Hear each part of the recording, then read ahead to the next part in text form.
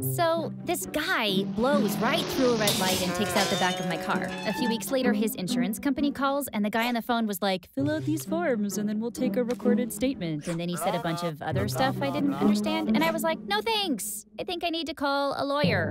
And he's like, why would you do that?